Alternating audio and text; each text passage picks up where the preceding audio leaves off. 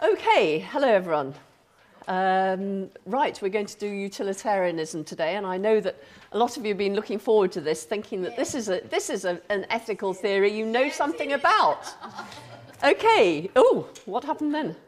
Right, last week, we'll do a bit of revision as always. We learnt about the categorical and hypothetical imperative. So who can tell me the difference between a hypothetical and a categorical imperative? Come on, some brave person.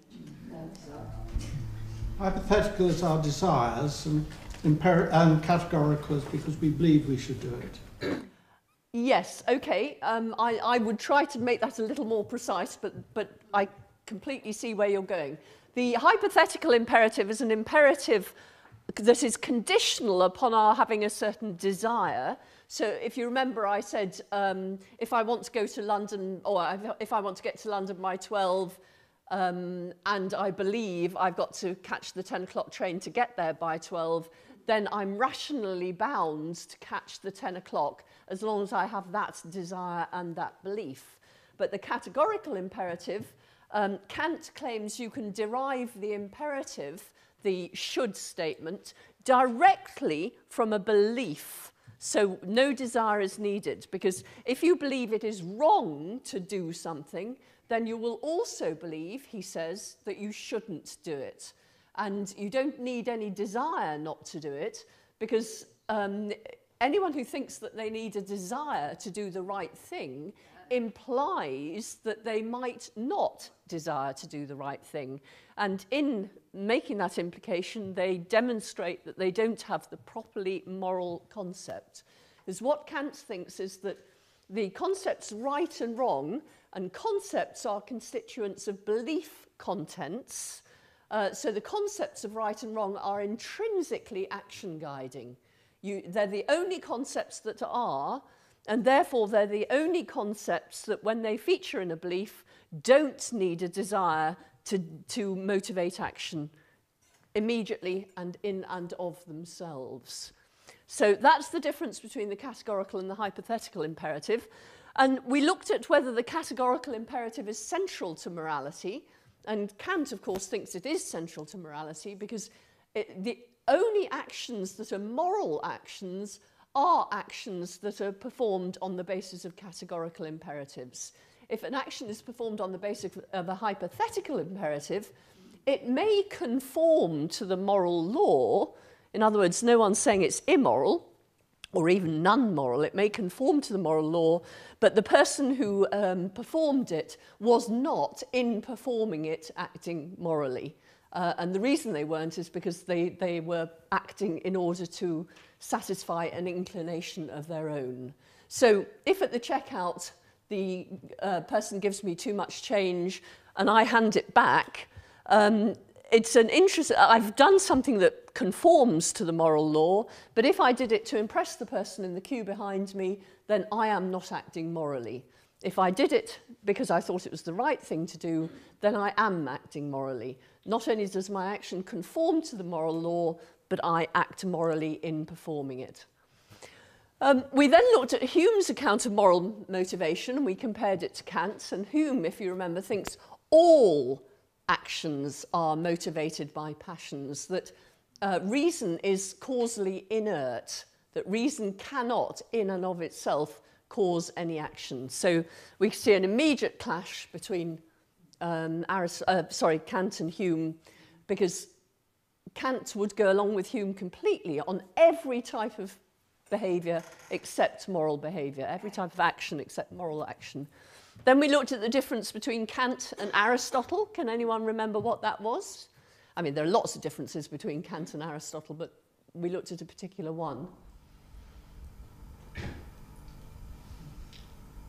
No, you're all invading my eye again. Happiness as being the, or eudaimonia as being the guiding, as it's being the most important thing. This is the thing that guides moral behaviour, whereas Kant would say it may be the result of moral behaviour, but it's not actually instrumental in producing. It's not the goal of it. Well, Okay, I see where you're coming from. You're absolutely in the right ballpark. Actually, Aristotle too doesn't think that virtue is a means to the end of happiness. In fact, he thinks that anyone who tries to act in accordance with virtue in order to achieve happiness has missed the point. Because they may be doing the right thing, but they're not doing it for the right reason. So actually, in that, Aristotle and Kant are really rather similar. Kant says that what's important is not happiness, but whether you're worthy of happiness. And he thinks that you might be worthy of happiness without actually being happy. He actually thinks that someone who exercises reason well in the way that Aristotle recommends might actually be miserable. Because sometimes people who don't exercise reason are better off than people who do. Yeah. But of course, we've got a big problem in looking at that, because happiness is such a bad interpretation of Aristotle's eudaimonia that actually, when you look at properly at what eudaimonia is, it starts to make happiness look to be the wrong interpretation anyway. So if you look closely at Kant and Aristotle here, the key difference is just that Kant would insist that you have to be worthy of happiness, worthy of eudaimonia. But actually, if you look at what eudaimonia is, could you achieve eudaimonia in Aristotle's terms without being worthy of it? No. Probably not. Probably not. Very definite no from Joan there. Joan, have I got that right? Well done, me. Okay, and then finally we reflected on whether to side with Kant or Hume, and we had a room full of Kantians last week. Do we still have that? After a week's reflection, who's with Hume? Okay, few of you. Who's with Kant? No, we've still got a room full of Kantians. Okay, well, let's see if we can change that today. Okay, this is what we're going to do this week. I'll let you read that yourselves.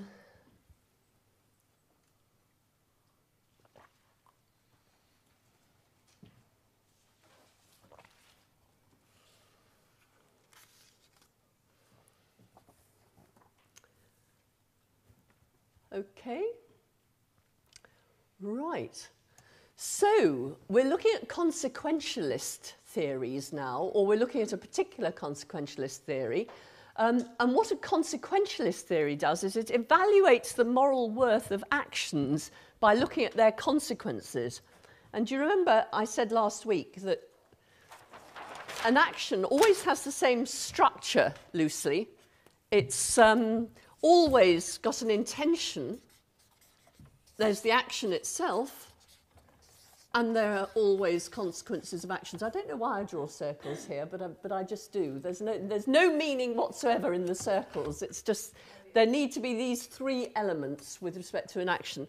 If an action isn't intentional, then it's not actually an action at all. It's just behaviour, like tripping over the carpet.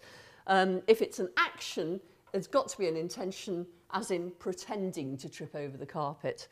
But all actions, of course, have consequences. You don't perform an action that doesn't have some consequence or other. And the consequentialist, as you would expect from his name, is evaluating actions in terms of the consequences of the action, whereas Kant is evaluating the action in terms of its intention. So very different emphasis from a consequentialist. The most famous consequentialist theory is probably utilitarianism. Utilitarianism thinks that it's the consequences in terms of happiness or utility that matter, not consequences of any other kind. It's all very well looking at the consequences. There are lots of different ways in which you might think of consequences, but the utilitarian is looking at the consequences in terms of the consequences for happiness, as we shall see in a minute. We'll be more precise in a minute. Libertarianism is another form of consequentialism that looks at the consequences of an action in terms of liberty.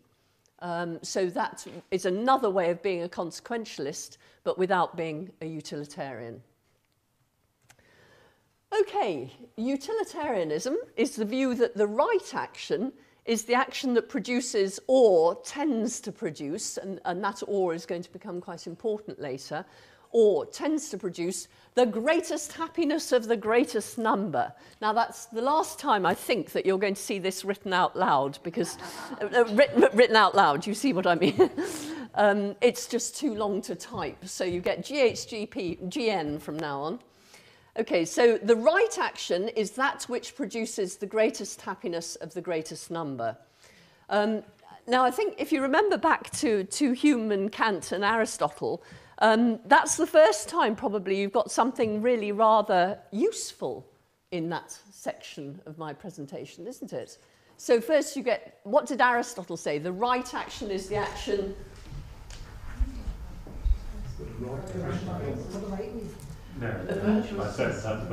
That's right, exactly. The right action is the one that would be performed by a virtuous person, and Hume said the right action is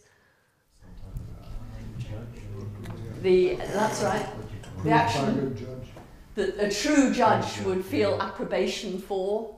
My syntax getting in a bit of a mess there. And Kant says the right action is that which accords with the moral law. So you need to know what the moral law is. But the right action is that which produces or tends to produce the greatest happiness of the greatest number. So we need to know what that means. We're going to be looking at the views of a particular utilitarian, John Stuart Mill, who's probably the most famous utilitarian. Maybe not. He's not the person who initiated the theory. Utilitarianism was introduced by his father, James Mill, and by Jeremy Bentham and Sidgwick, other people. But Mill may be the most famous proponent, but he wasn't one of the initiators. Mill's argument for utilitarianism, his official one, looks rather shaky. We're not going to discuss the official one, but I'll say in a minute why it looks rather shaky. What we're going to be looking at is what appears to be rather stronger, his unofficial argument for utilitarianism. Here's the official one. As the only thing each of us desires is happiness, we all desire the general happiness. Happiness, therefore, is the ultimate end of human conduct and the standard of morality. Okay, we've done enough logic by now to be able to have a look at that argument. Tell me what a few problems are with it. If I desire my happiness, I don't see it follows that I desire the general happiness. Absolutely. Where does that come from? Where does that move come from? I might desire to make myself happy, but why should I care about your happiness? If I care about you, then maybe I have a reason to care about your happiness. But your interest in your own happiness is no reason for me to be interested in your happiness, is it? So that's the first odd move is from we each desire our own happiness, therefore we desire the general happiness. We might all desire a general happiness, but that doesn't mean to say it's the ultimate end. There might be something else completely independently that's the ultimate end. Even if we all do desire general happiness, that doesn't mean it's the only thing we desire. Maybe there are other things. What other things might we desire apart from happiness? Meta-happiness. Oh, meta-happiness. What's that? Beyond happiness. And what's that? Well, I don't know. Why might I desire It's not that? easy to... it's ineffable. Oh, right, okay. Well, leaving out ineffable things, given that they're things we can't talk about, that being what ineffable means, what else might we desire other than happiness? What about perfection? Perfection, yes, we might desire perfection. Health, yep. Liberty? Liberty, okay. On the surface of it, it would appear to be that there are a lot of things we desire as well as happiness. And that's as well as our own happiness, never mind the happiness of others, general happiness. So, I mean, it's very easy to pick a lot of holes in this official argument. And here, I think we got all of these. Even if we do desire happiness, does this mean it's the only thing we desire?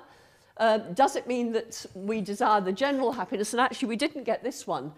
If we're talking about morality here, the fact that we do desire happiness doesn't mean that we ought to desire happiness. And if the utilitarian is talking about the pursuit of the greatest happiness to the greatest number as being the measure of morality, where does that come in? The fact that we do desire happiness doesn't mean we ought to desire happiness. As Hume told us that you can't go from an is to an ought. So lots of problems on the surface of it with that argument. You'll just have to take my word for it that the argument isn't as shaky as it seems. There have been reams written about this argument, and some of the arguments are very good to give different glosses on it, which make it look as if Mill isn't making the egregious mistakes that he looks as if he's making. And it's always worrying to attribute to a very good philosopher egregious mistakes. You should always have warning bells ringing very loudly if you're thinking what an idiotic thing to say of someone who's proven himself in so many ways. So it isn't as shaky as it seems, but we're going to look at the other argument that he relies on in several places, but never actually makes explicit. Utilitarian explains why it's implausible to think that our everyday moral rules are absolute truths. Do you remember in week 1, we looked at absolutism, and we looked at whether we thought that any of our ordinary everyday moral rules are absolutely true. So you get things like don't lie. Well, okay, we all believe that you shouldn't lie, but do we believe it as an absolute truth? Do we believe that it's always and everywhere true? No, we don't. I mean, we only have to think about when the Nazis come to the door and say, are there any Jews here? It looks as if it's your moral duty at this point to lie, rather than your moral duty not to lie. So even if we leave aside whether that really is the case, it certainly looks as if it is. And actually, even if you take don't kill, you can find counterexamples. Did I see a question down here somewhere? No? Okay. So the fact there are exceptions to all our everyday rules demonstrates, according to Mill, that it's not to these rules we should look in deciding what to do. I should add there that he's absolutely not against their being used as rules of thumb. In other words, we use them because they're useful, but he doesn't think that we should use them as moral absolutes, as being always and everywhere true. So instead, what he wants us to look towards is the greatest happiness principle, the GHP. Again, you can see why I'm using GHP. Okay, the greatest happiness principle tells us that the right action is the action that produces the greatest happiness of the greatest number. Okay, so the greatest happiness principle is central to utilitarianism, and it encapsulates the utilitarian claim that the right action is the action that produces or tends to produce the greatest happiness of the greatest number.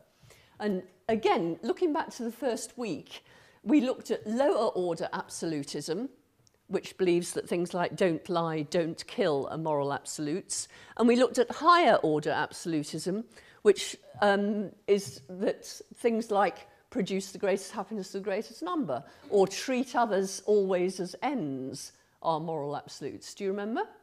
So utilitarianism is an absolutist theory, not a relativistic theory, as lots of people think.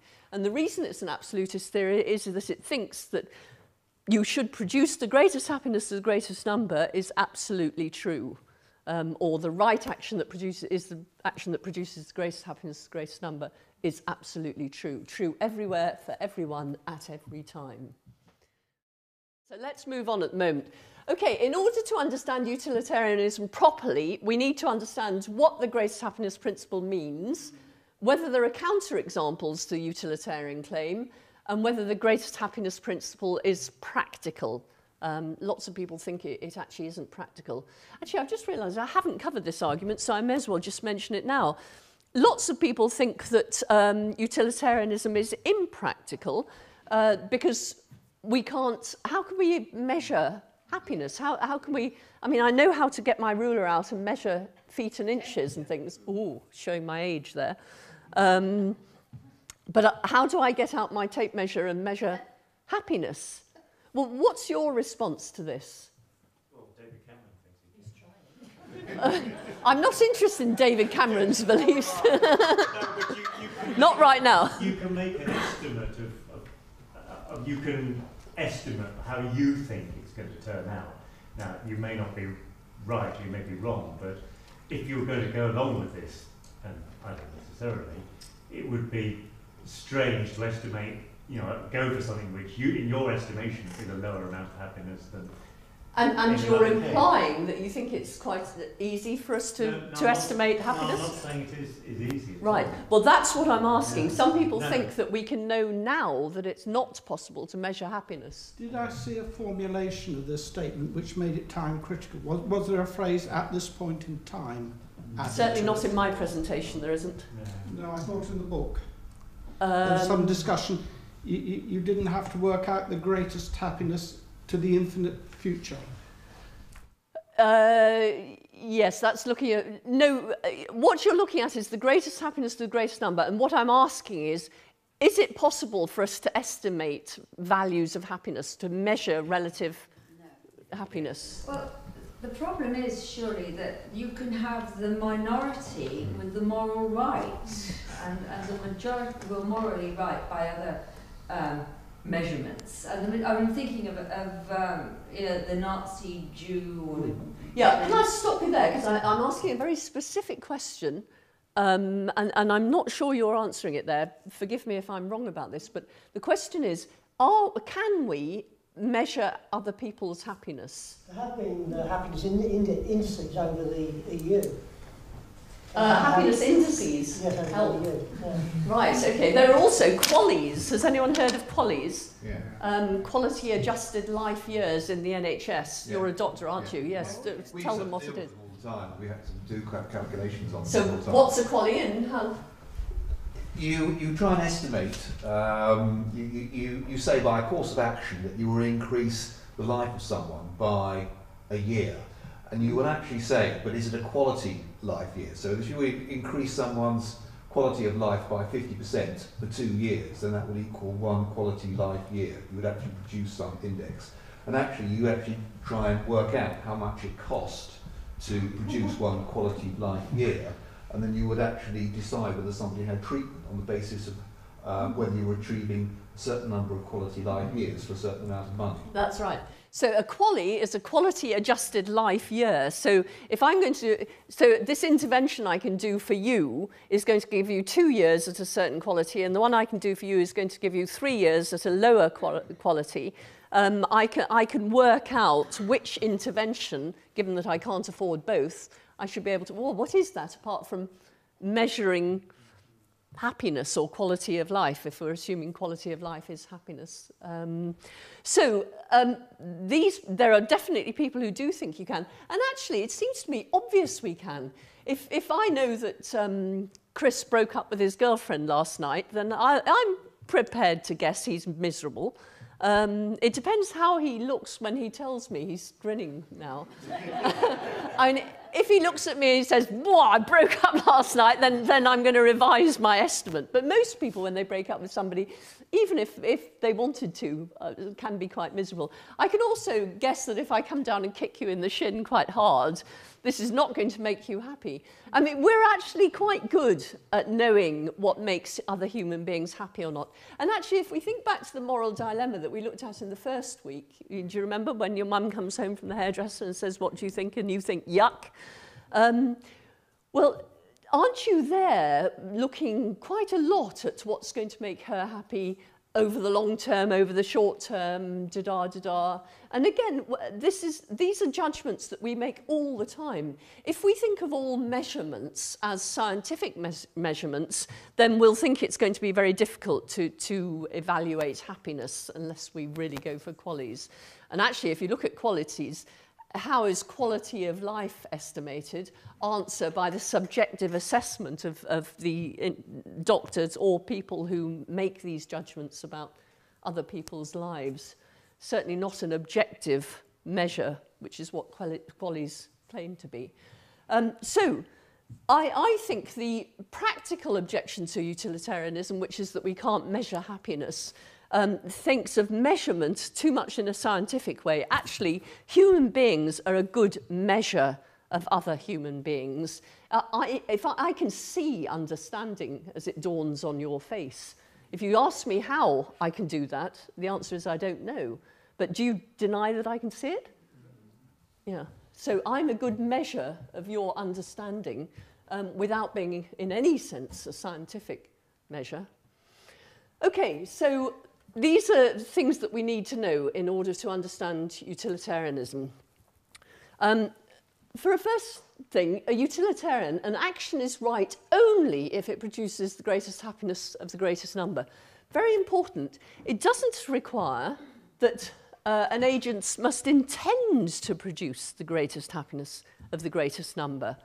You can produce the greatest happiness of the greatest number without intending to. You might have been intending to do quite the opposite, do it by mistake. But imagine that you're acting immorally if you relax with a cup of tea instead of doing a voluntary stint at the Oxfam shop. I mean, if the only time an action is right is when we are intending to produce the greatest happiness of the greatest number, how could you ever morally relax with a cup of tea when you could be doing some voluntary work? Do you see what I mean? So you've got to make a distinction between a prescriptive theory, you should try and produce the greatest happiness of the greatest number, and a descriptive theory, which says when you act rightly, what you do is produce the greatest happiness of the greatest number. Do you see the difference? The prescriptive theory says you must intend to do it. The descriptive theory says whether you intend to or not, if you succeed, you have acted rightly. See the difference? Okay. We noticed that Aristotle, whether he thought the act or the agent came first, was a bit of an open question. This is not knocking Aristotle. He was working a very long time ago. But our other agents have focused primarily on the agent and his reasons for acting. And the utilitarian shifts our focus very definitely to the action itself and to the consequences, not to the agent and his or her intentions or reasons. What we're looking at is the action. So here's an exercise for you. So Tom takes his elderly aunt out for tea, and unfortunately, as they cross the road, she's run over. I want you to tell me what you think a utilitarian would have to say about Tom's action, whether it's right or wrong, and about what you think about the action. So give it a thought for 20 seconds or so. I don't think you need more than that. Okay, that's enough. So what do you think a utilitarian would have to think? Wrong, yeah. That it's wrong? Okay. And what do you think? He was a nice chap. You think he's a nice chap? Okay. Sorry, what did you say? That she was run over. It could have been a bad driver. How is he either? Okay. It's not enough detail. We don't know what the situation was. What do you think about Tom's action? Was it the right action or not? Yeah. You think it was? Why do you think it was? Well intended. His intentions were good, okay, but the consequences were bad. If you're a utilitarian, you're only concerned about the consequences. Therefore, you must still say that the action was wrong. But the utilitarian... Sorry, a bit quick. What about the consequences for the lady? for the lady, what, the one who was run over? Yeah, if you're looking at the round, the consequences weren't good for her, were they? Well, but that's exactly what, she may have gone to a better place. Let's leave on one side the possibility of her going to a better place, and let's assume that she's not very happy as a result of being run over. Or at least she's less happy than she was before. Okay, but you're absolutely right that what's important for the utilitarian is he is not seeking to produce his own happiness or the happiness of those immediately around him or of those he loves. He's seeking to produce the greatest happiness of the greatest number. And that means everyone in space and time who's going to be affected by the action. So if you can think that your action is going to have consequences that ripple out over time and over space, then you must think of everyone who's likely to be affected by that action. in order to decide whether it's going to produce the greatest happiness, the greatest number or not. Okay, so looking then, we seem to have a problem then with utilitarianism. Tom had very good intentions in taking his old aunt out for tea. She got run over, so the consequences of his action have been bad, absolutely unequivocal from a utilitarian point of view. That was the wrong thing to do. This was the wrong action. This all feels a bit wrong. Surely Tom was a nice chap. His intentions were good. But the utilitarian can rely on the same thing that we've looked at in several of the people we've looked at, the distinction between the moral evaluation of an agent and the moral evaluation of an action.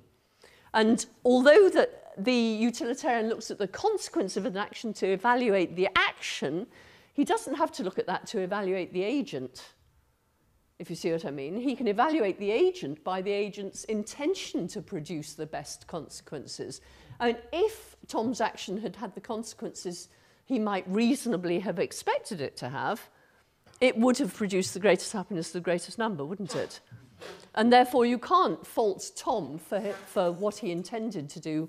Unfortunately, because of what actually happened, we have to evaluate his action as morally wrong. And this is where you see that it's very easy in thinking about an action to confuse these three things, to actually think of the three things as coming together. If you're thinking of an action in terms of its intentions, as Kant would want you to, you're not doing the utilitarian thing. You must be looking at an agent in terms of the intentions, but an action in terms of its consequences. You with me? So, I suppose the question that raises for me is, what's the utility of worrying about the actions? I mean, presumably we're getting it onto it. So it's sort of, so what? What so what? Well, that whether or not the actions produce the greatest good or not. I'm sorry, that's the whole point. Yeah, I know. If they do produce the greatest good, they're right, morally right, and if they don't, they're morally wrong. And I suppose, and you're probably going to cover this, it doesn't seem to be a very useful concept if they are if we're purely focusing on the actions. So I think you're a bit wrong about that, actually. Well, I think I probably am covering it, so let me move on. One more question here. Tom could have taken a slightly different action by parking on the double yellow line right outside the tea shop so she wouldn't have to cross the road. Yes, and? Well, that would have produced great happiness for both of them. And do you think that he will have acted rightly if he did that? Of course, you're then looking at the action of parking on double yellow lines, aren't you, which is a slightly different action. Let's move on a bit. We'll come back. Okay, the claim that the right action is that which produces or tends to produce the greatest happiness, the greatest number. Oh, I've written it out in full again. I must be mad. It's a multiply ambiguous claim. Huge number of ambiguities. Can anyone find any before I tell you what they are? Or tell you what some of them are? Why is it multiply ambiguous? Yes, what do you mean by number here? How many, are we talking about the total number or the average number of people? You might do something which increases the happiness immediately, but in the long term decreases the happiness.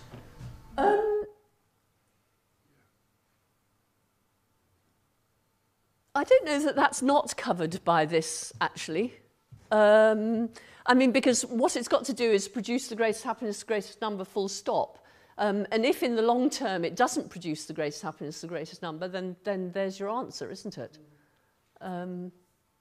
We may make wrong judgments. Don't forget our judgments are to some extent irrelevant here, because what counts is whether it does produce the greatest happiness or the greatest number or not whether we believe it does. I mean, obviously in our intentions, it's whether we believe it does or not that counts. But somebody is judging in the end, you know, if we're not able to judge. No, why do you think that? Well, because that's how you're going to quantify the right action. We can't judge. Let's not confuse epistemology and metaphysics here. I'm going to use this later, but I may as well introduce it now. Dropping the bomb on Hiroshima, was that the right thing to do or not? Well, Answer, it was the right thing to do if it produced the greatest happiness of the greatest number. It wasn't the right thing to do if it didn't produce the greatest happiness of the greatest number. Do we know whether it produced the greatest happiness of the greatest number or not? Probably not. There is a fact of the matter, quite irrespective of whether we know what that fact is. Do you see what I mean? But if we never know the facts, then the argument's superfluous, isn't it? The utilitarian argument becomes superfluous. No, we usually know, but occasionally there will be times when we don't know. Does that stop it being true? I mean, there may be things out there that are true of which we know nothing. Yeah. Does that make it any less true? No. These things might matter a great deal to us. I mean, it's either true or it's not true that there's a meteorite hurtling towards Earth at the moment. I tell you what, the fact that we don't know that there is completely irrelevant to whether it matters to us or not. If there is, it really does matter. When we say the right action, are we talking about the particular action of this particular time? Well, that's something I'll get on to, because another thing we might... Oh, I'm sorry, is that what you're offering as another ambiguity? When you say this Tom took this arm to that tea shop, and then you've got all it tends to produce, suggests you're actually looking at all the Toms with all their aunts to all the tea shops. Yeah, so. Or all of us with all our aunts, yes. And is that what tends mean here? Okay, yeah. Okay, so another ambiguity of the greatest happiness principle is precisely that. Are we talking about type actions or token actions? That makes quite a big difference. Any other ambiguities you can see here? If I try and visualise this as a picture, this statement, isn't it some sort of a graph? These people have visual imagination. If we have, 40% of the people being 80% happy, I'm sort of with the doctor here and his colleagues. I can't quite understand what that means. Does it mean if there are more people with slightly less happiness, it's better than slightly fewer people with slightly more happiness? Isn't that ambiguous? Yes, you're absolutely right, but that goes back to the first ambiguity we mentioned, which was, do we mean total number of people who are happy or average number of people or da-da-da-da? You're doing very well. Okay, here are we. So are we talking about action tokens or action types? We might ask, what do we mean by happiness here? Because actually the word happiness, as we've seen, is multiply ambiguous in itself. Do we mean the greatest total or the greatest average happiness? So let's imagine that, sorry, what's your name? Roz. Yeah. Okay, let's imagine that Roz is one of these people who delightfully is capable of huge happiness. She gets really, really happy when she's happy. The rest of you are miserable buggers. Now, what should I do? I could, by concentrating on her, raise the happiness levels in this room massively, and I could put a lot of effort into the rest of you and raise it only a tiny bit. Well, what am I going to do? Concentrate on her? I think so. So do you see where we get, what do we actually mean by the greatest number, the greatest happiness of the greatest number? Another thing we might ask about this is the greatest number of what? I mean, could Hitler have been a really good utilitarian? It's just that he didn't count Jews. Yes. Okay, yes, we've had a straightforward and sincere yes. It could be. I mean, if you don't count women, then your actions are going to be very different from if you do count women. If you don't count animals, then your actions are going to be very different again, aren't they? If animals don't count, then vegetarianism is going to look very different from if animals do count, isn't it? So actually there are huge changes in the implications of utilitarianism depending on what you mean by these things, and the statement just in itself is multiply ambiguous. And some people have thought of utilitarianism as a slippery theory because of this. They sort of think, well, the trouble with utilitarianism, every time there's an objection to it, people redefine it, and it gets away from the objection. But I don't think that this is a good objection. Can anyone see why it's not a good objection? That you see, it's not slippery. I mean, it's not a good. Yes. Why is this not a good objection? Well, I mean, that's because it's slippery thought. I mean, you just think, all theories are developed all the time, so everything will change. Good. That's exactly right. It's not a good objection, because if utilitarianism on some interpretation is the right moral theory, then it's our duty to find the interpretation that works, isn't it? And if there are 101 interpretations, then we need to look at 101 different theories in order to see if any of them are right, because our aim is to find the right theory, not just to find one that isn't ambiguous. Okay, we're going to look in what we do from now on at just two different interpretations. Firstly, we're going to look at the interpretation of happiness, what happiness means, and then we're going to look at act versus rule utilitarianism. That's type or token actions. So let's start with looking at the nature of happiness. Mill's notion of happiness is much simpler than Aristotle's. Here it is.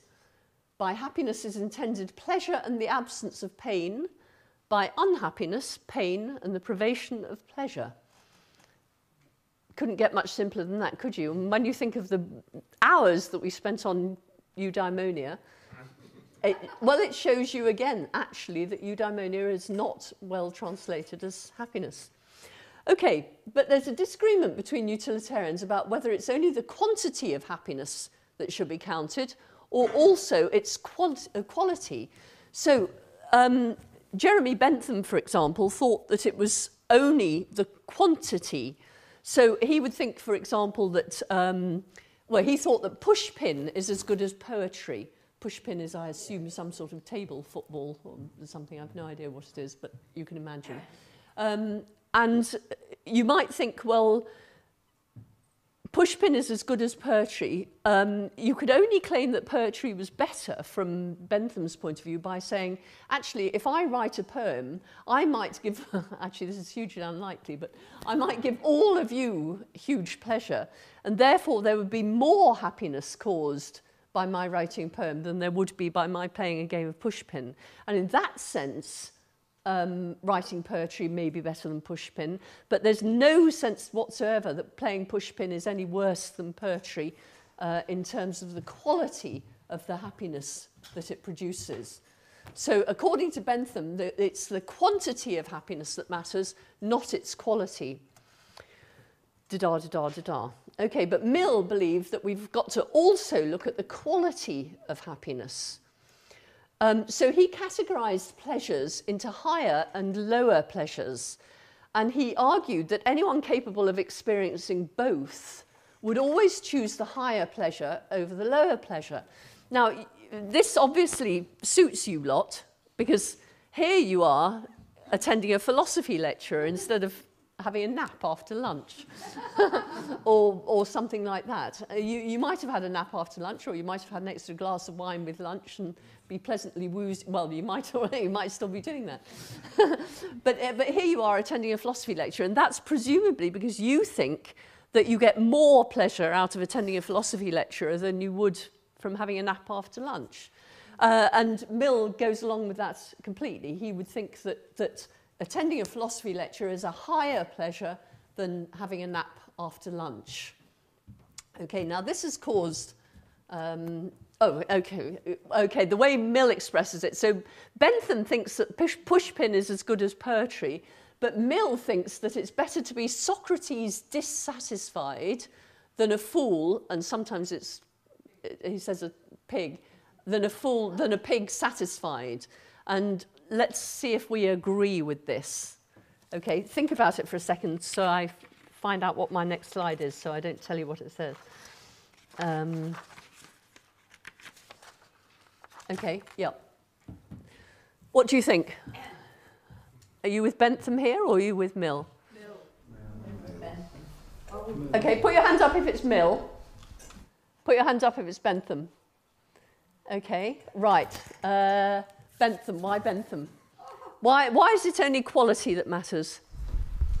Well, I think it's very judgmental. You know, you said it's all right for us, we prefer philosophy to a nap. But if you go to a bingo hall, you could stand in front of them and say, well, it's okay for you, look, you obviously prefer bingo, it's your highest pleasure. to having a nap. You know, it's very judgmental on what pleasures are to say. Okay, so you think Mill's a nasty Victorian elitist sort of thing? Yeah. It smells a bit like. Okay, is that what the rest of you who go for Bentham think? I think Mill also said that in order to be able to make a choice, that you needed to have appreciated or experienced both, Yeah. the higher pleasure and the lower pleasure.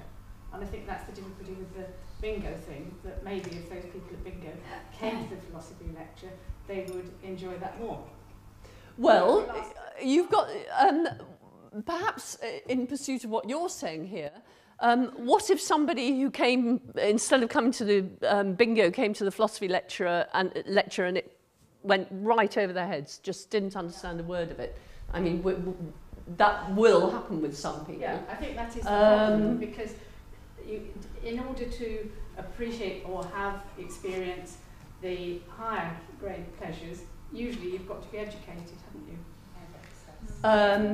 Yes, well, that's another reason that people think that Mill is an elitist. He thinks that you can't actually experience pleasure properly unless you're educated. It's certainly the case that Mill says, I think, did I say something about competent judges? Not Hume's true judge, but Mill's competent judge.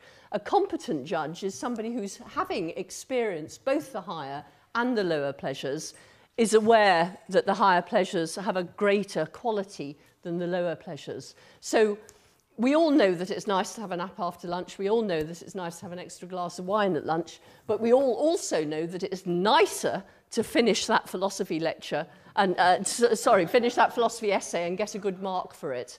And what Mill would say is that we know this because we're competent judges. Well, why should we be ashamed of being judgmental in this? Oh, no, don't ask me. What you just said is a personal preference. Yeah. You know, that's all it boils down to. Personal preference. I prefer to do philosophy and therefore, because I judge, I'm a competent judge, philosophy is better than having a nap after lunch. I think Churchill was a competent judge, and he had a wrote nap books. after lunch. But he also built a wall and got great pleasure out of that. Now, are we denying? But that doesn't mean he didn't get as building a wall is maybe a higher pleasure. I don't know. Now you're twisting terms. No, not necessarily. You tell me what comes into a higher pleasure rather than... You're moving things around the categories, aren't you, really? No. Well, you define it then. What? You define. I am going to in just a minute. I happen to like ballet and I don't like opera, but I can believe that opera is possibly a higher pleasure than ballet. But I can make that judgment. We're getting into hotter and hotter water here, aren't we? Okay. Whether it is or not, who's to say? I mean, the answer is a competent judge. Anyone capable of experiencing both higher and lower pleasures would never agree to have only the higher pleasures, says Mill. Socrates dissatisfied is better than a pig or a fool satisfied. Okay, let me tell you my gloss on this. It may change your mind or you may completely disagree with it. You're all immediately assuming that Mill's a nasty old Victorian elitist, or some of you are. Some of you are. No, okay, Erica's not, but some of you are. The gloss I put on it is this. Think of the difference between us and animals, and also us and non-rational human beings, in other words, very young children. Well, actually, no, I'm going to include young children in this. What we can do, and they can't do, is form plans for ourselves, form strategies by which to implement those plans, and then exercise tenacity and self-discipline in implementing those plans and achieving those ends.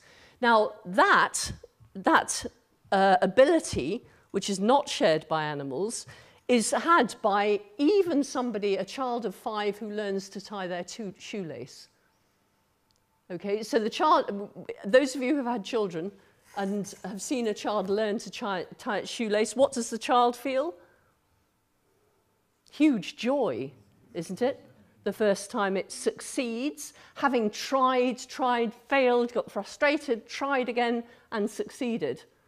And that, I think, is maybe a gloss on what Mill's saying. He's not talking about higher and lower pleasures in terms of the way we might think of things as elitist pleasures. What he's thinking of as higher pleasures is the sort of pleasures that human beings can have when they succeed in doing something that they want to do, that they've tried hard to do. Do you see how it becomes quite Aristotelian at that point?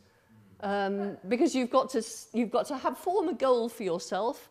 You've got to make the plan by which to achieve the goal. Then you've got to implement that plan. And to implement the plan, it may involve quite a lot of self-discipline. So if I want to buy that ball gown, if I want to buy that house, I've got to not buy all the ball gowns that I want to buy in between. Goodness, that's a very old example that I used to use when I was teaching undergraduates 20 years ago. It just shows you, doesn't it?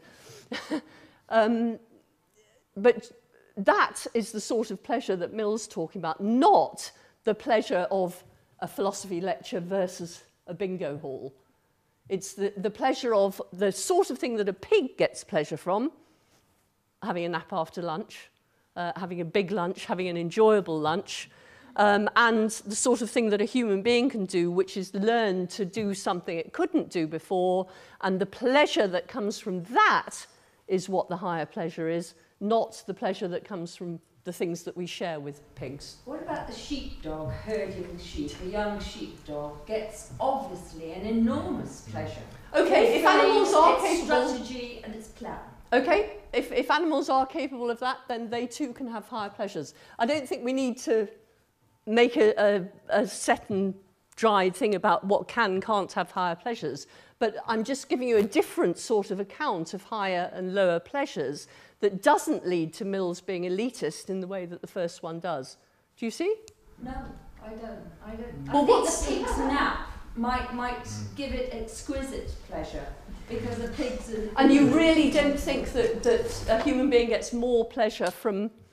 I mean, because a human being can have a nap as well. I would, but I can't speak for another human being or another animal. I can't make that jump.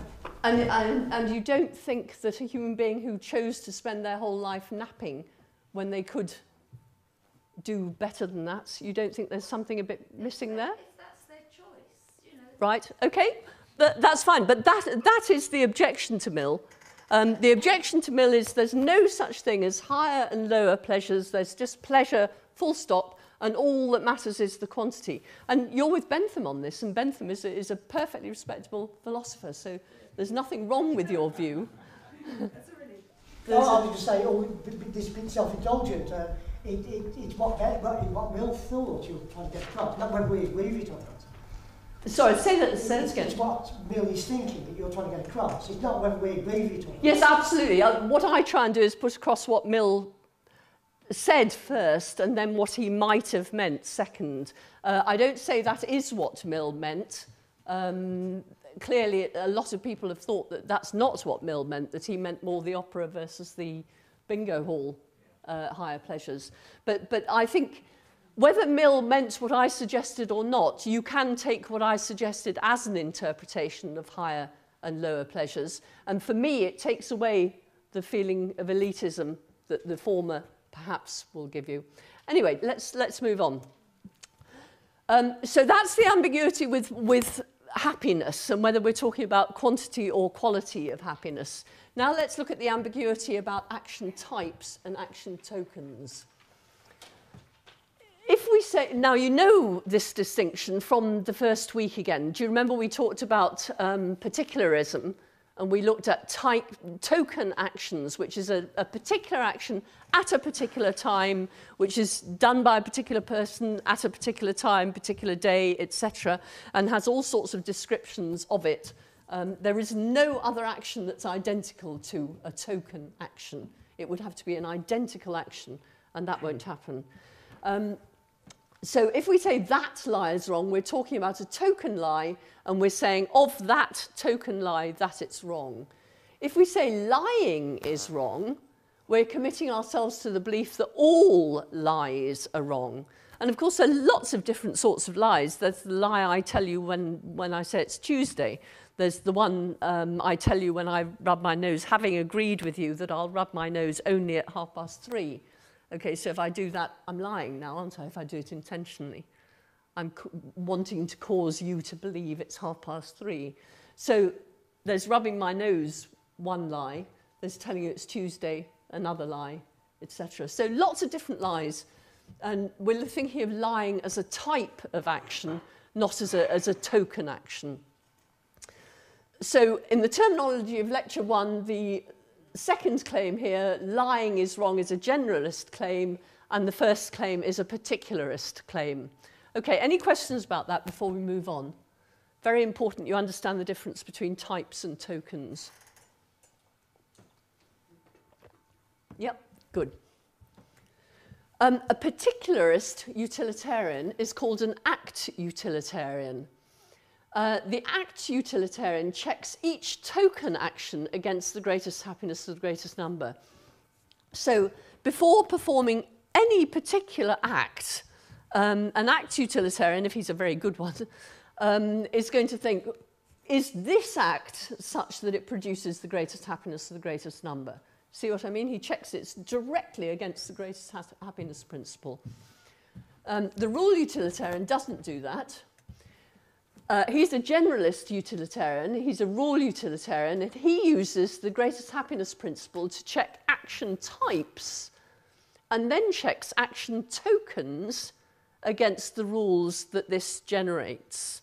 So he'll ask himself, okay, what about lying? Does lying tend to produce, do you see where this is where the tend to produce comes in? Does lying tend to produce the greatest happiness, the greatest number? Well, it doesn't, does it? So you have a general rule, don't lie, because lying doesn't produce the greatest happiness, the greatest number. And then when you come to a particular action, to see that that action is a lie is to see that it falls under the rule don't lie and to see that you shouldn't perform it. So do you see the difference between the act utilitarian and the rule utilitarian? The rule utilitarian has a two-step procedure. The act utilitarian has a one-step procedure for checking the rightness and wrongness of actions. Any questions about that before we move on? No? Okay. Is the basis of that the last one, is the basis of that that it's more likely to have good consequences? Do you follow what I mean? No. If you check with rule consequentialism, it's the basis of that. I mean, I can see logically you can start the basis out there, but it's also the argument that you're likely to have better consequences. The argument is that it's only the consequences of an action that matter, but the rule utilitarian is concerned about the consequences of action types rather than the consequences, well, and the consequences of action tokens, but it measures the consequences of action types against the consequences of action tokens. Whereas act utilitarian cuts out that middle step. So rule utilitarian has seemed attractive to some because act utilitarian can only recognise rules of thumb, so rules based on past experience. So if in your experience lying has nearly always ended in tears, then the rule don't lie is for an act utilitarian a useful reminder of that. But the rule don't lie has no more status than that. It's just a rule of thumb. It's just based on your past experience. So utilitarianism is actually an inductive morality. It says that we get moral rules from our experience, from observation and experience, which is very definitely not Kant's belief. Kant believes that moral judgments are a priori, made without experience, whereas for a utilitarian you have to have experience in order to make moral judgments. So act utilitarianism can only recognise rules of thumb, and it can't give moral rules like that any more status than that. So when lying would clearly promote the greatest happiness, the greatest number, the act utilitarian just goes straight ahead and lies. So another example here is Jim and the Indians. Put your hand up if you've heard of this. Oh, good. Am I telling it for the first time? I can't believe it. Okay, Jim and the Indians. There's Jim, who's an anthropologist who's been travelling through the jungle and unfortunately gets captured by a bandolero. Does that sound convincing? Anyway, you know what I mean. Some sort of big... They're in South America, and he's some sort of bigwig in South America. And he's already got 20 Indians captive. And he says, look, I can see you're a big white man sort of thing. I'm going to give you a gun. And what I want you to do is to shoot one of these Indians, and then we'll let the others go. But if you don't shoot one of them, I'm going to shoot all of them. Now, if you're an act utilitarian, some people say, Jim should just see immediately that it's right to shoot the one Indian, take out the gun and shoot him. But most of us would say it doesn't work like that.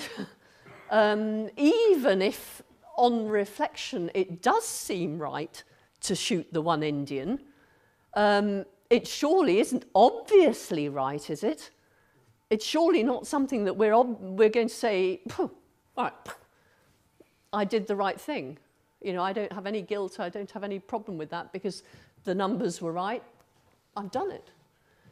And it looks as if utilitarianism, the act utilitarian rather, can't explain that failure of integrity, we might say, because it really does look to us that even if in the end we do decide it's right to shoot the Indian, it still doesn't seem right, obviously, in the way it should be if act utilitarianism is right.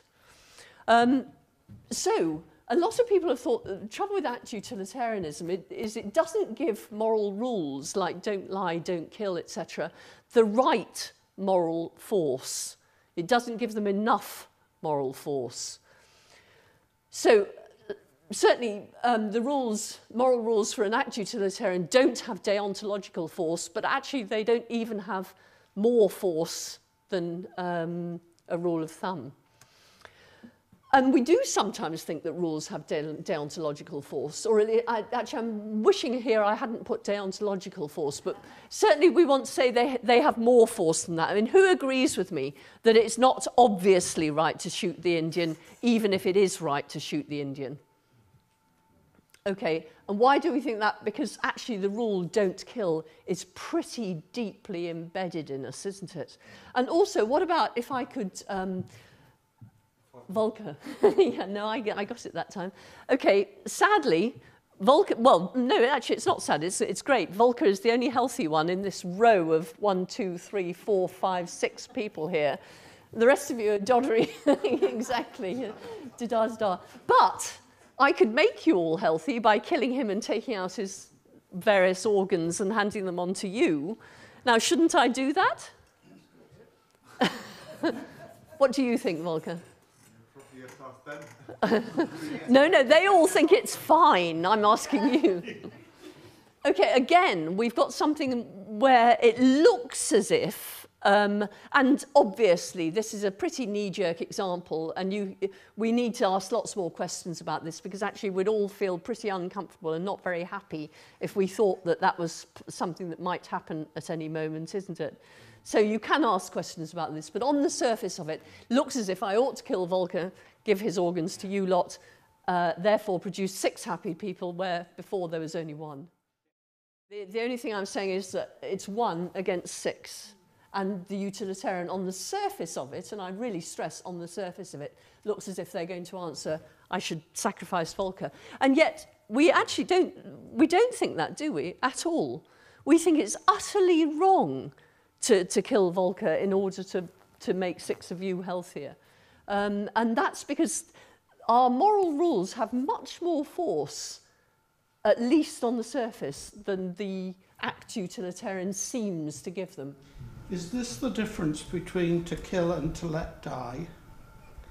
Well, no. I mean, it comes in here. You might say that killing is one thing, letting die is another. But actually, that's irrelevant to what I'm talking about. These 6 people you're going to cure, you're letting them die, whereas you're killing Volker. If I don't kill Volker to save them, I'm letting them die. Yes, and you might think that I'm not responsible for that. But that is a different matter. All I'm talking about here is I want you to see that the act utilitarian would say that if the numbers come out right, then our moral rules are irrelevant. We just go ahead and do whatever it is that the numbers tell us to do. And that is the right action. And it leaves a lot of people with a rather uncomfortable feeling that we're not giving proper honour to our intuition that it's wrong to kill, that it's wrong to lie, etc. I wanted to ask about experience and judgment. You mentioned experience in the room. Can you speak up a bit? Well, we're forgetting the experience of judgment in that, because you should delay for the individual to practice their judgment, to decide whether eventually you could preserve them all. Well, it might be that if I don't kill Volker now, you're all going to die by tomorrow. I might not have the time. But how would you know that? Oh, I'm a very experienced doctor, as you know. I mean, you notice I'm going to perform this operation. Be afraid, be very afraid. There was a question here somewhere. No? Okay, thank you. Right, okay, so we do sometimes think that rules have deontological force. Okay, this is the one that I think you were talking about earlier. Was it you or you? I can't remember. Anyway, have a look at this. Actually, I'm going to read it out to you for the sake of the people on the podcast. Hello, everyone on the podcast. Okay, this is a possible counterexample to utilitarianism. Do you remember I said that we need to see, are there any actions that are right but that don't produce the greatest happiness, the greatest number, or that are wrong and do produce the greatest happiness, the greatest number? And here's a possible counterexample. The populace of a small US town are living in fear because of a series of horrific rape murders. The newly appointed, but not yet trusted, sheriff knows the culprit is dead because he shot him, but no one saw him do this, the sheriff, do this, and the body fell into a fast-flowing river and disappeared. So he can't now prove that he shot him. But last week, the sheriff locked up a vagrant who is suicidal, really wants to die, claiming to have lost his whole family, all his possessions, all his friends, etc., in a disaster, so nobody cares whether he lives or dies either. What the sheriff thinks, if he finds proof, and notice the scare quotes around it here, that the vagrant committed the crime, obviously there must be scare quotes around the proof because the vagrant didn't commit the crime, but he tries, convicts, and hangs him. This will make everyone happy, won't it? It'll get everyone off his back. It'll make all the populace of this small town happy. It'll also make the tramp happy because he wants to die. Clearly, it's the right thing to do, isn't it? Well, is it? Why not? If he knows that the culprit is dead, he's certain he's the one he shot. He shouldn't do that because it's morally wrong. Sorry, what's morally wrong? If the sheriff knows the culprit he shot The other one. was really the culprit, and if he's certain of that, then it's morally wrong to accuse the other one. Why? Because after all, we're showing that what the sheriff's doing here is producing the greatest happiness, the greatest number, aren't we? And utilitarianism says that the right action is the action that produces the greatest happiness, the greatest number. It doesn't tend to, though, because if there were a million examples, then there are enough times he'd be found out, and we get back to the whole problem with lying, and the fact that he's assisting suicide. Well, I've sort of tried to push enough into this to make it very unlikely he's going to be found out. I mean, can you find a way in which he might be found out? I mean, does that matter anyway? I mean, if nobody ever finds out, they will be made happier. It's true that if anyone found out, they wouldn't be happier, but he's got to make a decision, and certainly it looks pretty foolproof, doesn't it? It goes against an idea of justice, though, doesn't it? I mean, there's a concept of justice that we have that this doesn't address. Goodness, you are all deontologists, aren't you? I think I should have taken a different tack on this. Convince them that he did shoot. Why wouldn't they believe the sheriff anyway? Well, because they don't trust him. He's a new sheriff. and the body went into the river. I mean, obviously he's just going to say that the other chap did it, isn't he? Because he wants to... Do you see what I mean? Yeah. So nobody's going to believe him if he tries to convince them that... And do you think his unhappiness... No, let's say that the sheriff is just not that sort of guy. He's the sort of person who can take out his gun and shoot an Indian without even thinking about it. You don't want a sheriff like that. I'm going to argue it is the right thing to do. Okay, you think it is the right thing to do? I think the earlier example you gave, I think the chap has no choice except to shoot one Indian. Oh, so it's not here's the right thing to do, but... No, here is the right thing. Here's the right thing to do as well, and in the Indian one. Good, I'm glad we've got at least one utilitarian here. I think it's wrong because the whole society would be built on a lie. And it's morally wrong. Okay, so you too think it goes against our feeling of justice. It goes. Okay, this is. On a utilitarian basis, I mean, clearly, obviously, it is. I mean, it is the right thing to do. But the reason why it doesn't is there are. Okay, I'm feeling slightly distressed here because I'm feeling I've given you the impression now that utilitarianism is obviously wrong, and this is not what I intended to do. I mean, hang on just a second. Every single week, what I've tried to do is present the strongest possible case for each moral theory I've done. Now, you should know that I can't embrace them all, so you should know that I'm not giving you what I believe. But what I am trying to do is, and the thing about utilitarianism, the examples I've given you may not be right, but what about this? In the war, Churchill, and I understand this is a true story, there were bombers coming over, and the decision was made to distract them and make them drop their bombs on a small village on the coast, as opposed to London. I'm sure I've got the details wrong. Assume I've got the details wrong. I'm not claiming any historical accuracy here. But would Churchill have been right to have done that? To have dropped the bombs on the small village as opposed to have dropping the bombs on London, where they would have led to many, many more lives being lost, many, many more people being... If he was a utilitarian, he'd be right. If he's judged by Now, hang on, my intuitions at this point think, yes, Churchill was right. And here's another time when I think it would have been right, perhaps, to act on a utilitarian belief.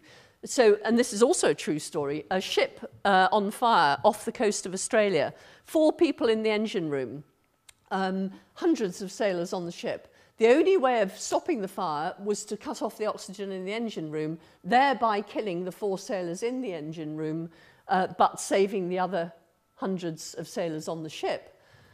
Should the captain have turned off the oxygen or not? Who thinks he should? So, you see, you have got some utilitarian intuitions here. Sometimes numbers do count, don't they? What do you think the difference is here? Why is it not acceptable to kill Volker to keep these 6 people alive, but it is acceptable to kill the 4 sailors on the ship?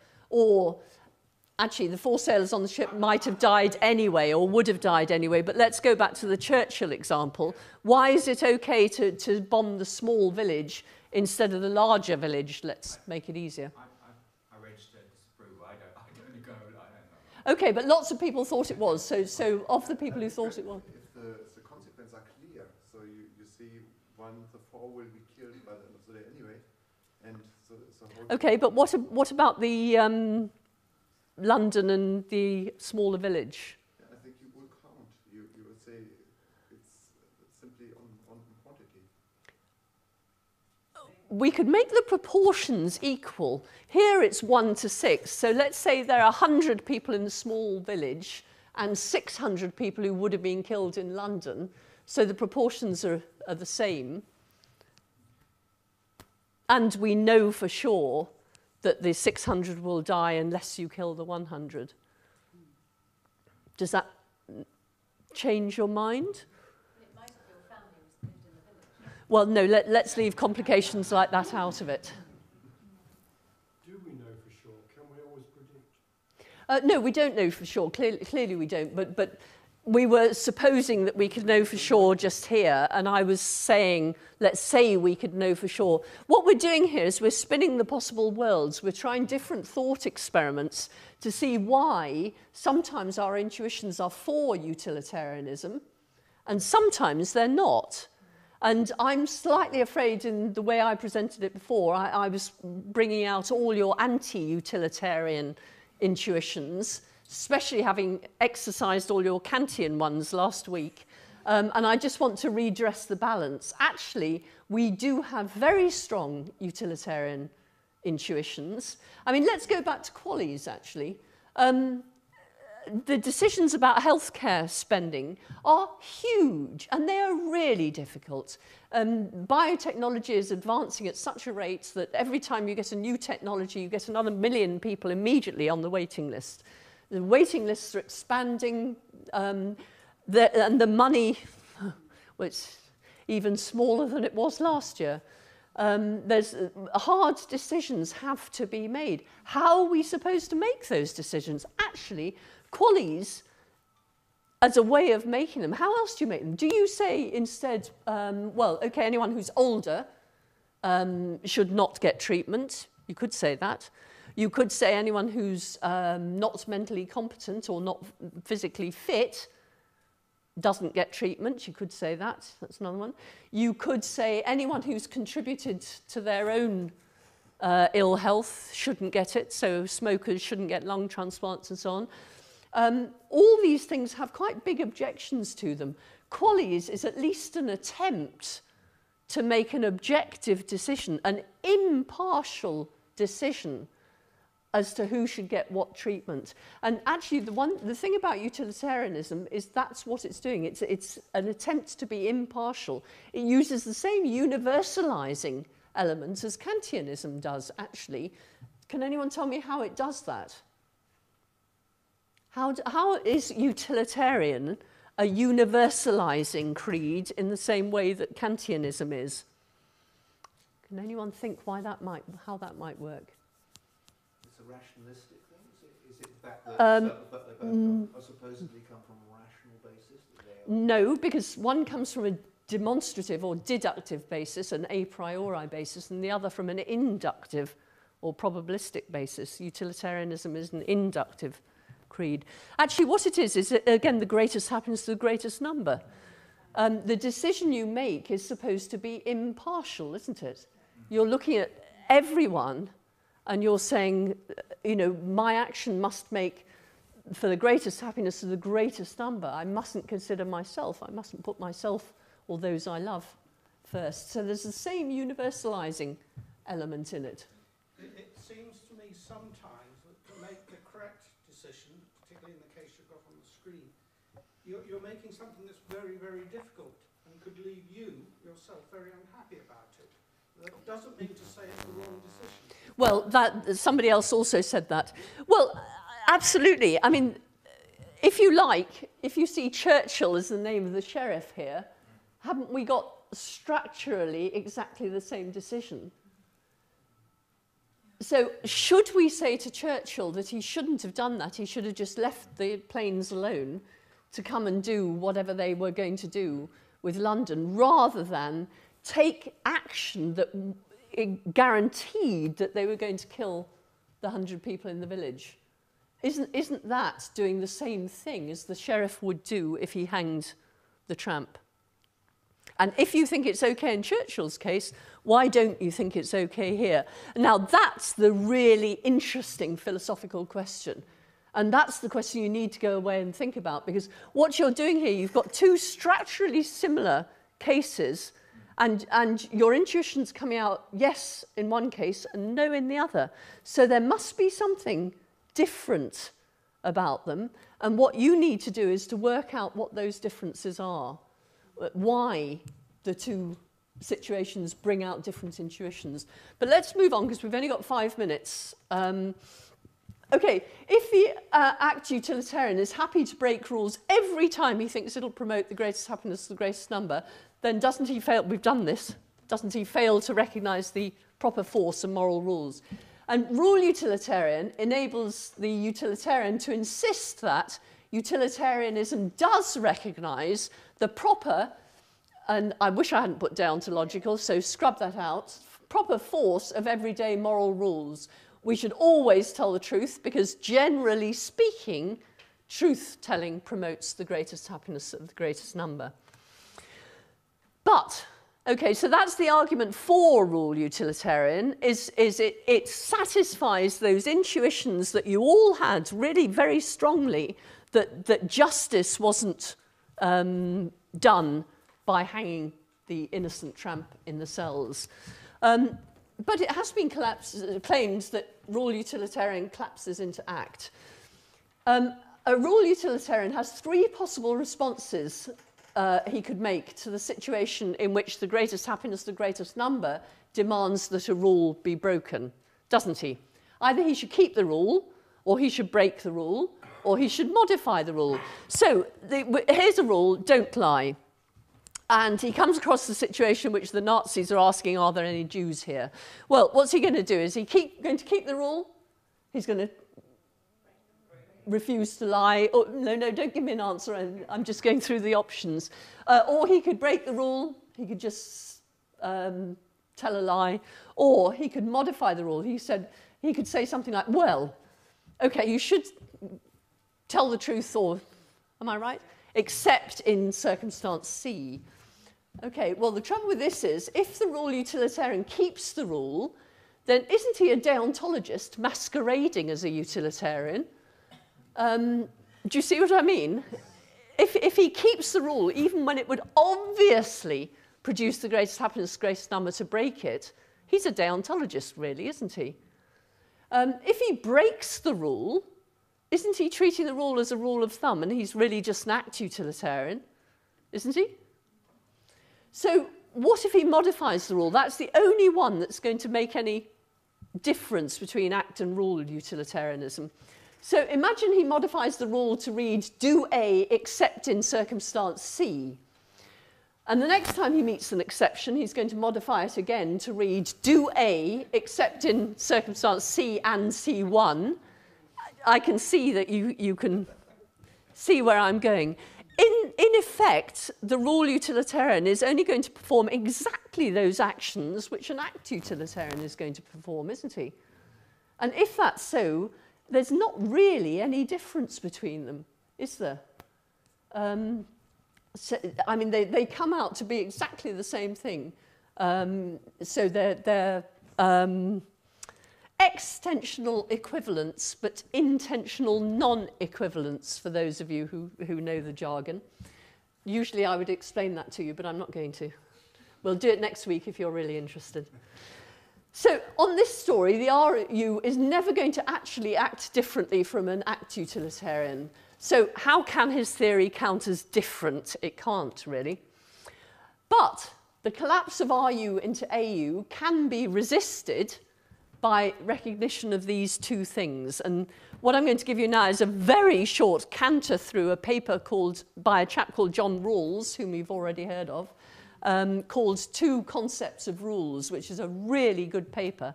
And if you get a chance, do read it.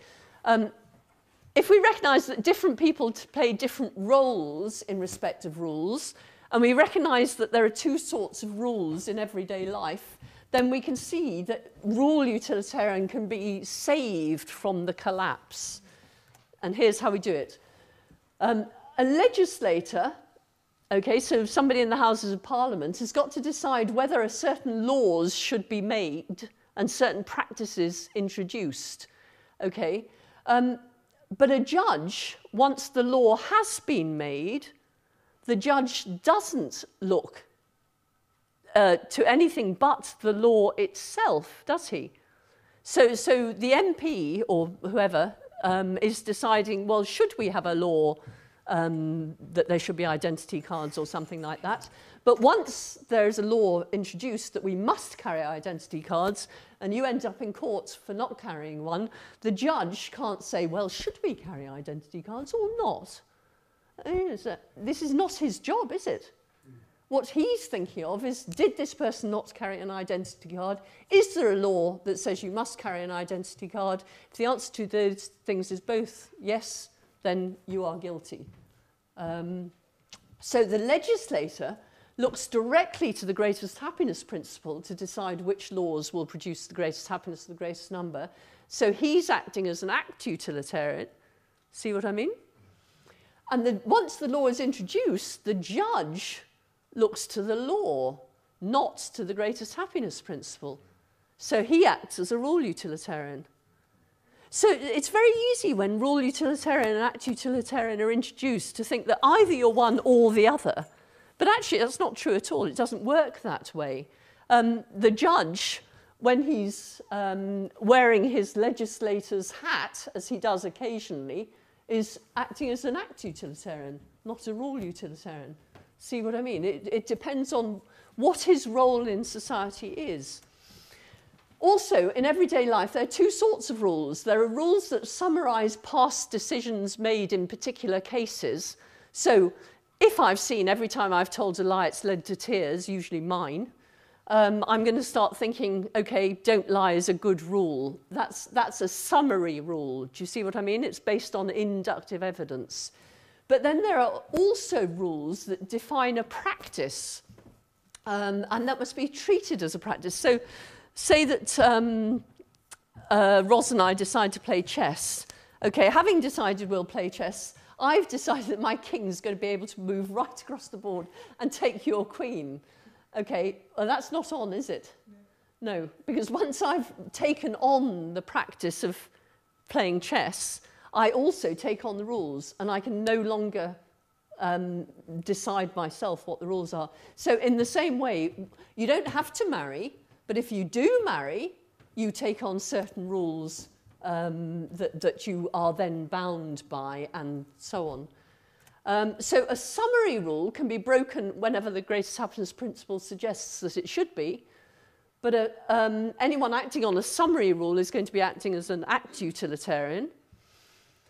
But one who chooses to adopt a practice that's governed by rules thereby commits himself to looking to the rules to decide what to do, not directly to the greatest happiness, the greatest number, so he's got to act as a rule utilitarian. So often in life, we act as rule utilitarians. Often in life, we act as act utilitarians.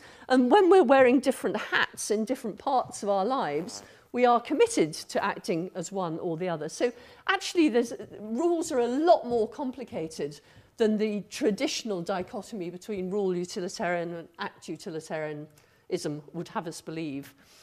So it's far more complicated than we might have thought. Okay, we're going to, this I can do very quickly because I've actually already done it in reply to something down there.